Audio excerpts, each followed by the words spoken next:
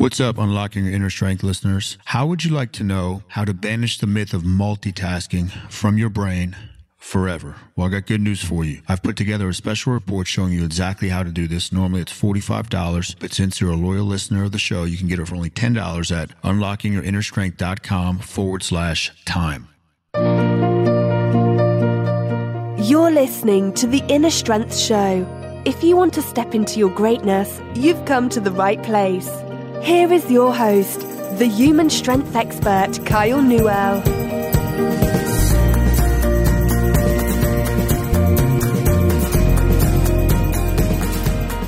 Hey everybody, it's Kyle once again with another episode of Unlocking Your Inner Strength. This is episode number 95, coming up on the big 100, which is kind of hard to believe.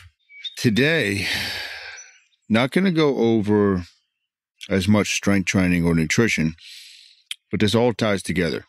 So normally, I'll give you a mindset piece. Today, the whole thing's kind of about mindset. This is about how to discover your life's philosophy.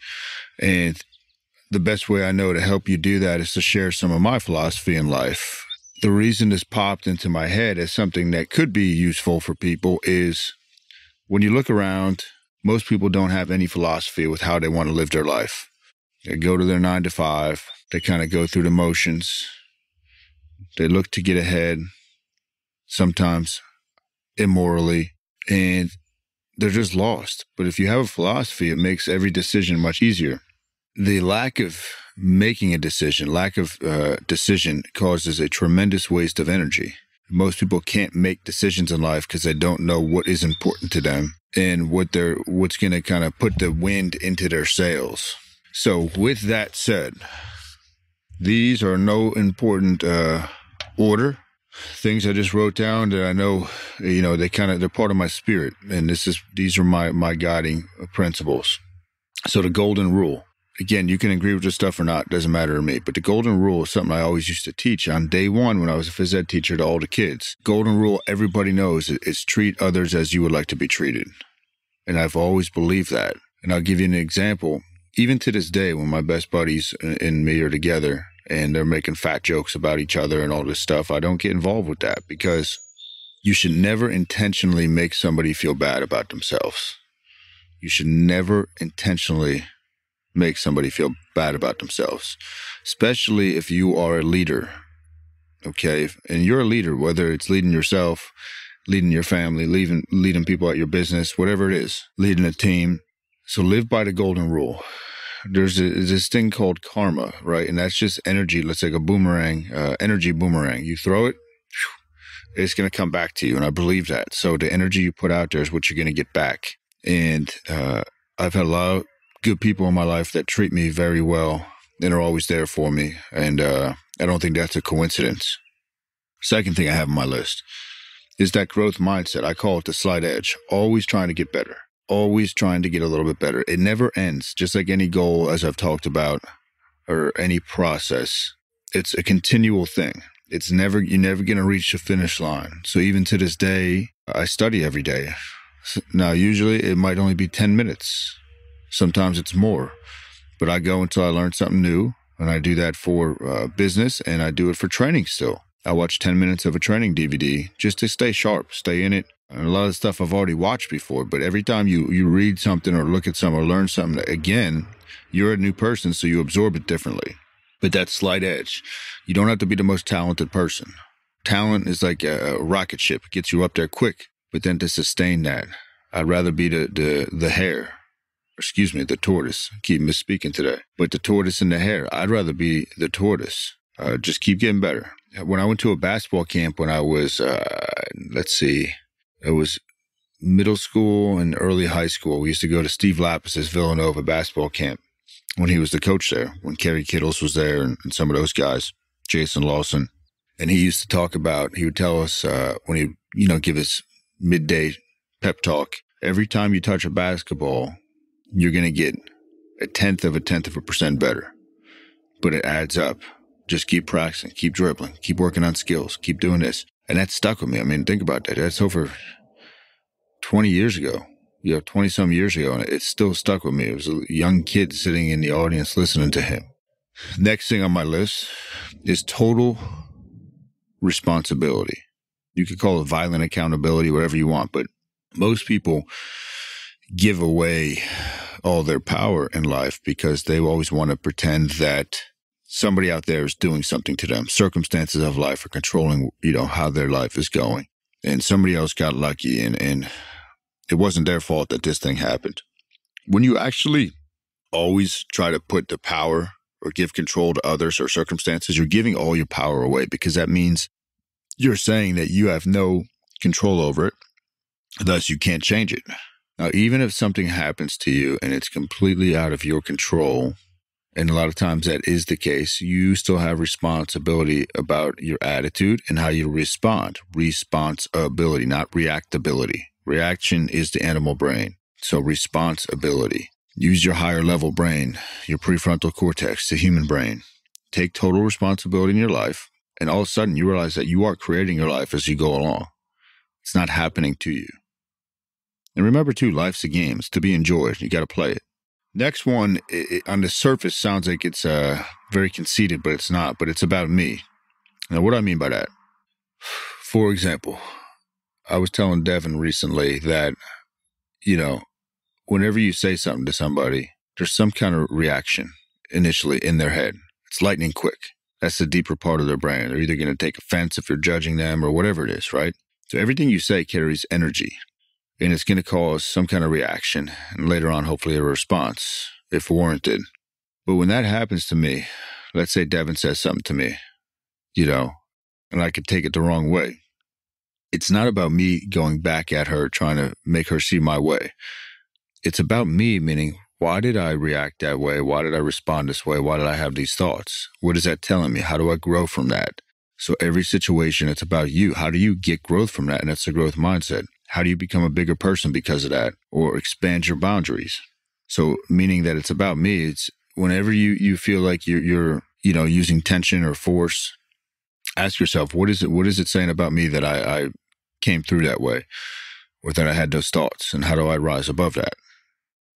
What's up, Unlocking Your Inner Strength listeners? How would you like to know how to banish the myth of multitasking from your brain forever? Well, I got good news for you. I've put together a special report showing you exactly how to do this. Normally it's $45, but since you're a loyal listener of the show, you can get it for only $10 at unlockingyourinnerstrength.com/time.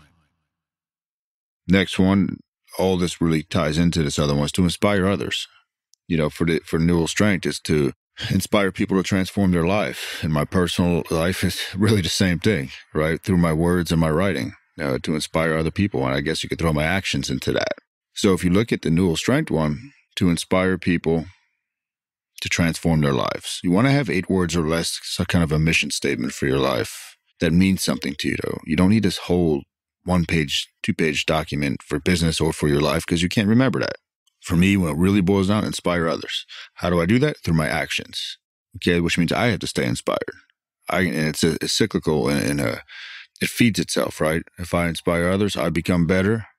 I inspire others, I become better because I'm inspired, because I'm helping others, and it just keeps going like that. So inspiring others. I actually got an email from a guy named Matt yesterday who came to one of my workshops 2 years ago, and he wanted to reach out and say he finally did what he said he was going to do at that workshop. Couldn't believe it's been 2 years, but everything, all those lessons at that workshop stuck with him, and he just wanted to say thanks. And I was like, oh, that's pretty cool. You never know when your inspiration is going to take hold with somebody else. Don't worry about it. Got 2 more for you. Autonomy. I live life on my terms. Anybody that knows me can tell you that. Now, does that mean I'm 100% a rebel? Not at all. I mean, I wear clothes. I follow the law. I do good things because my moral compass is good. And I practice the golden rule. But I do live on my terms. And that was something I used to say yes to everybody, right?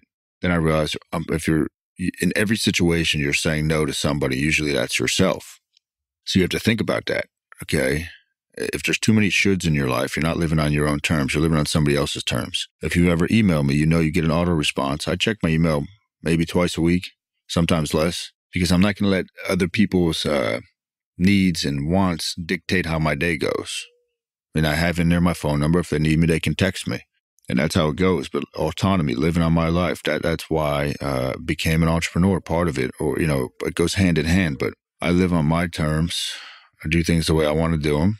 And that's a great thing, but you should at least think, don't be a zombie. Don't think a certain way just because everybody else thinks that way. Think on your own terms. Be your own person. Last thing with the autonomy too, even if you try to call me, chances are you're not going to get me because my phone is always on silent and it's usually flipped upside down. Again, I'm not going to let other people dictate how my day goes. And that's part of a brain science thing too, right? You can't always be in reaction mode. That's going to cause stress levels to rise up. And if you're sitting there doing work and the phone rings or text message goes off, that's reactionary. Shut the damn thing off. You're not going to die if you turn your phone on silent. But we could go into a whole thing with that. If you go back to the time management one, I talk a lot about that. That was probably a year and a half ago, maybe. All right, and the last one is the law of leverage. Okay. We'll split this into two. So the law of leverage, for example, when I write something, I use it all over the place. I put it in a book, put it in an email, make it a blog post, put it on Facebook, all this stuff, okay? Instead of writing 4 different things, boom, one thing, and use it to that advantage. If the message, and if you know your philosophy and what your message is, it shouldn't have to change with all these different mediums. So the law of leverage. This is leverage, right? So now I do these on Facebook Live on my page, and then I do the recorded podcasts. I go to iTunes. So 2 for 1 right there, okay? And lastly, good is good enough. Too many people want things to be perfect before they send them out there because they think they might be judged. They think that it's just not good enough yet. They're waiting for all the lights to be green. Good is good enough. Get it out there and you fix it as you go along. And you learn, okay, that didn't work. Okay, why didn't it work? Let me change it. Boom, do it again.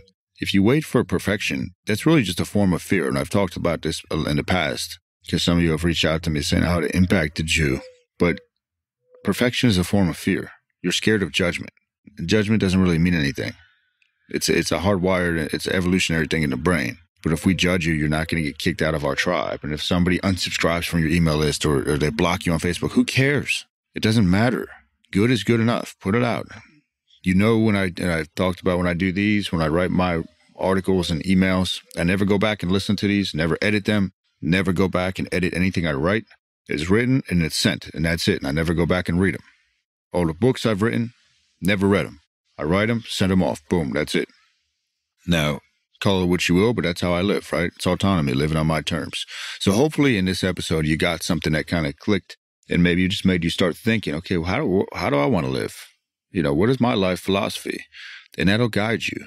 If you know that, the rest of life is pretty simple. All right. That's it for episode number 95. If you liked it, please leave a review on iTunes. That helps me out a lot. And I'll be back next week with episode number 96. As always, thanks for tuning in. Peace. You've been listening to The Inner Strength Show. If you enjoyed the show, remember to subscribe, rate, and review us in iTunes.